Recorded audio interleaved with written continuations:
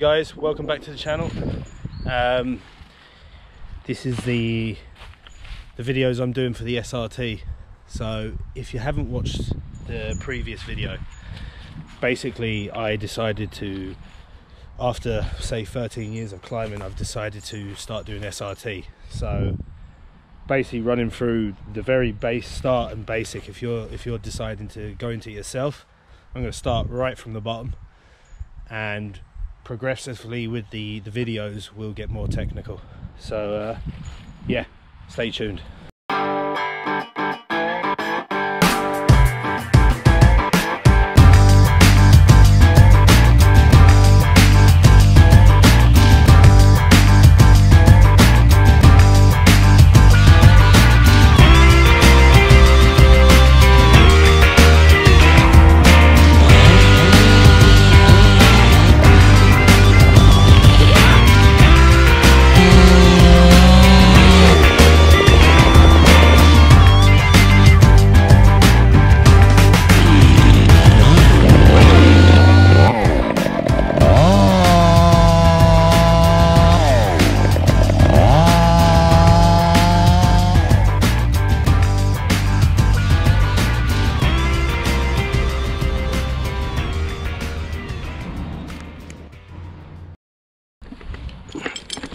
Right, here we go.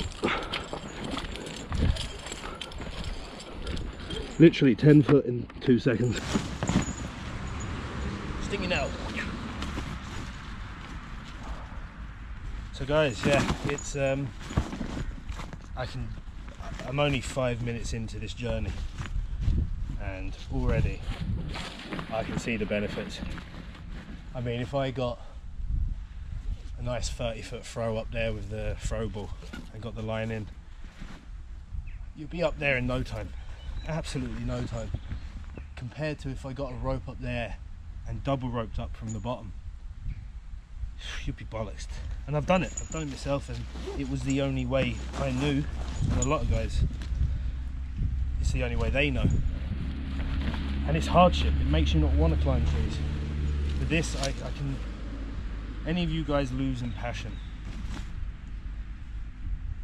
this is the way to go. I've got a whole new passion since I've got this gear, and I can just see, even late into my career, 15 years in, I feel like this is gonna bring me along a lot further. So I'm delighted, and I hope you lot are enjoying the videos and stick around for the ride, and hopefully some of you guys get into it, and some of you guys that are experienced, keep commenting and helping us out. See you in a bit. I'm going to try and hit this big limb up here. It's about 30 foot off the ground. Now, bear in mind I'm a beginner.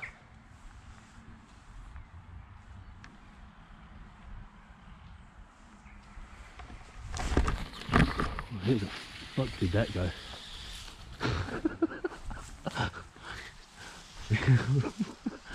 It went behind. Oh god, what a start.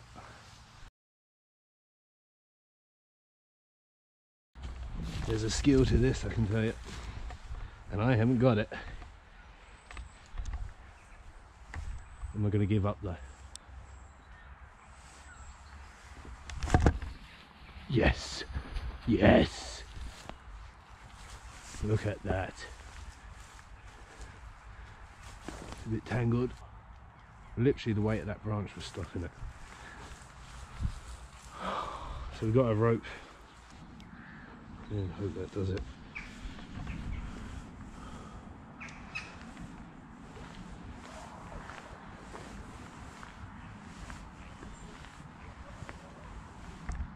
Oop, we lost that.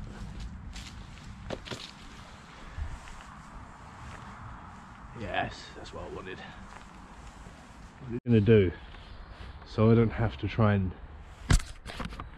undo it up there before I come back down, I'm going to do a alpine butterfly.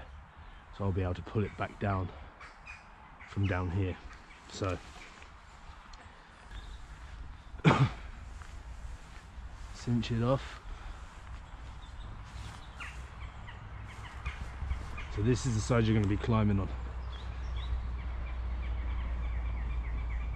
and then when you want to retrieve it, you pull this one. So instead of doing a running bowline, you do an alpine butterfly. I've encountered my first problem already with the zigzag. I obviously got too carried away with getting the line in and the bag set up with the weight onto the rope. I had forgotten to put my zigzag on. It's not a midline attachable piece of equipment like the others, like the rope runner, rope wrench, and bits and bobs like that. So now I'm having to take all my rope out just to put the zigzag on. So there's a little downfall now already. So I've had to go to the end of the rope to stick the zigzag on, and now just pull it all through until you get it where you want it.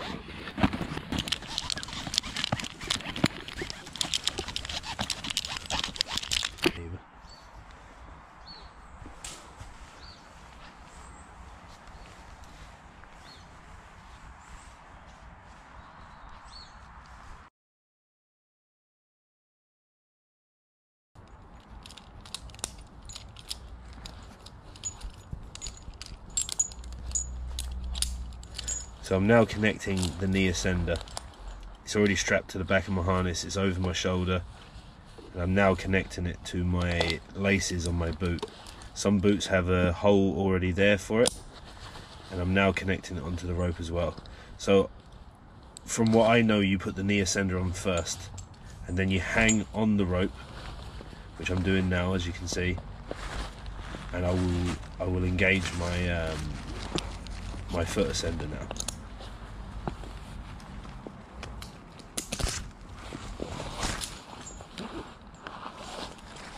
Now I don't know if you can tell in this video, but I'm finding it harder with the knee ascender. The foot ascender is moving great. Every time I lift my right leg with the foot ascender, I'm gaining ground.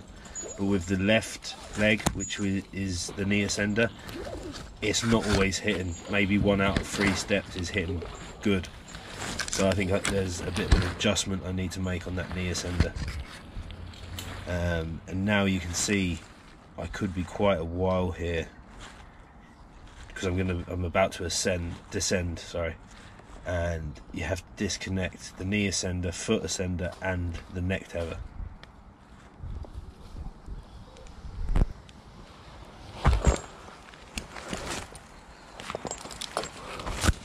Woohoo!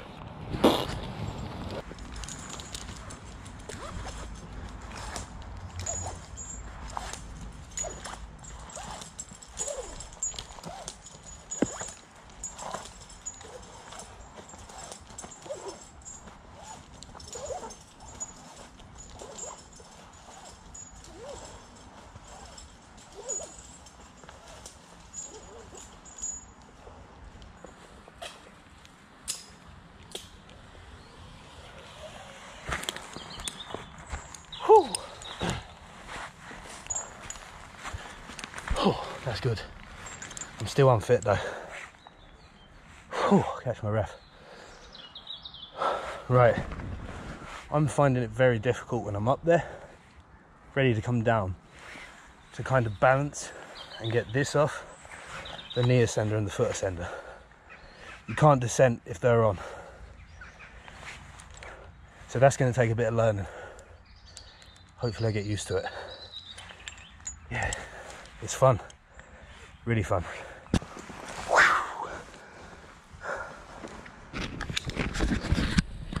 That was a bit better that time,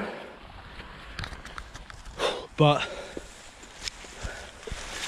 I decided to put the neck tether on this one instead of this one, and it flipped the carabiner like that with tension. So don't put the neck tether on the bottom one, I don't think. Top one's fine. Whew.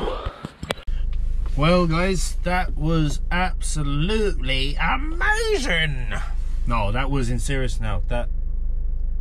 That's the most fun I've had going up a tree by far. Now I'm still very unfit. It's like an elephant trying to go up a rope.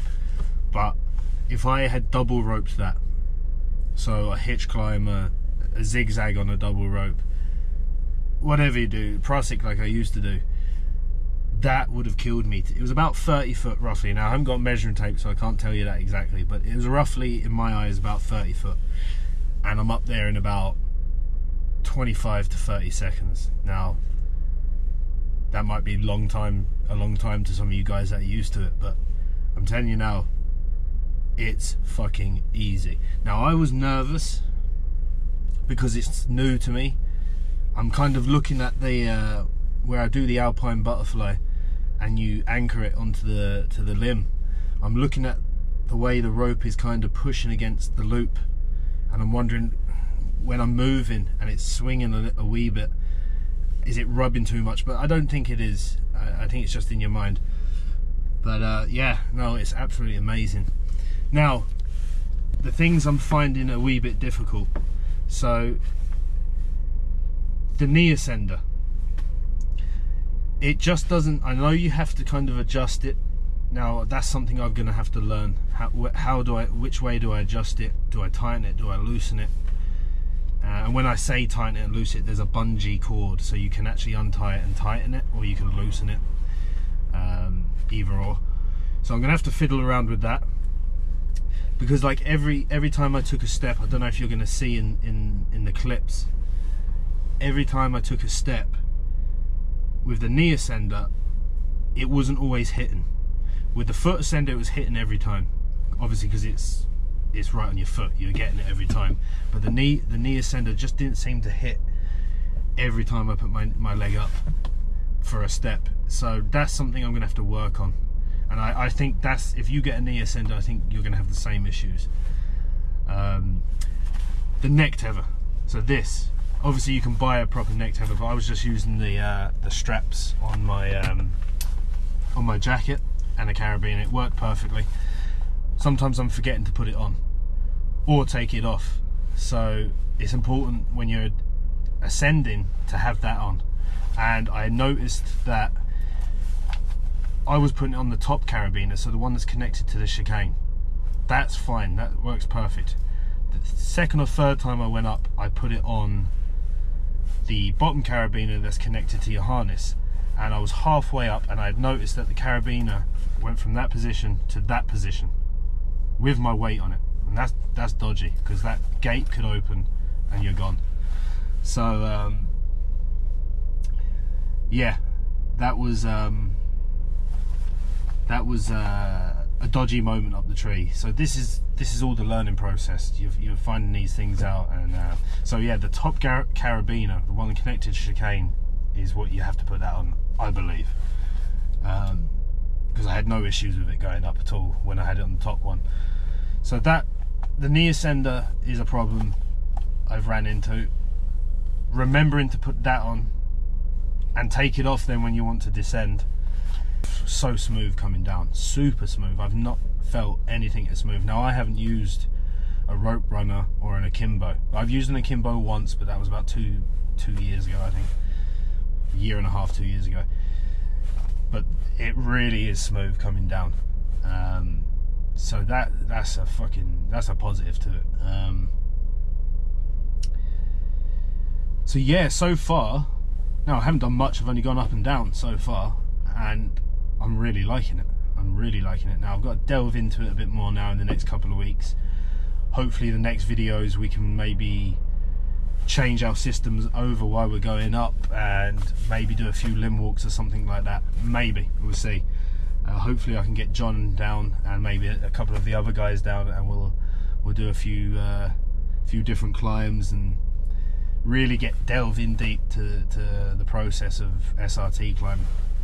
So far guys, I'm loving it. There's a couple of problems there that I'll try and rectify from now until the next video. The knee ascender, yeah, it's feeling good. It's feeling good. But look guys, I hope you're enjoying the videos. I am.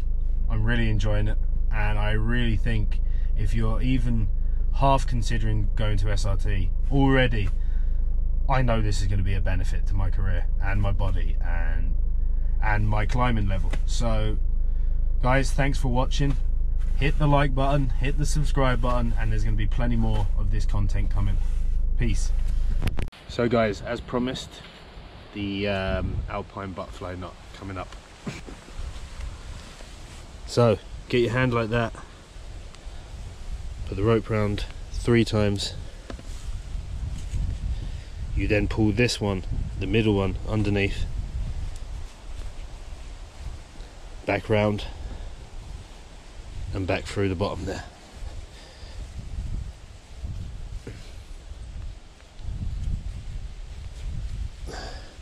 And it should look like that. Now when you pull that middle one through, depending on how long you want this, you have to pull either more through or less through, depending on how long you want it. That's that. Cheers guys.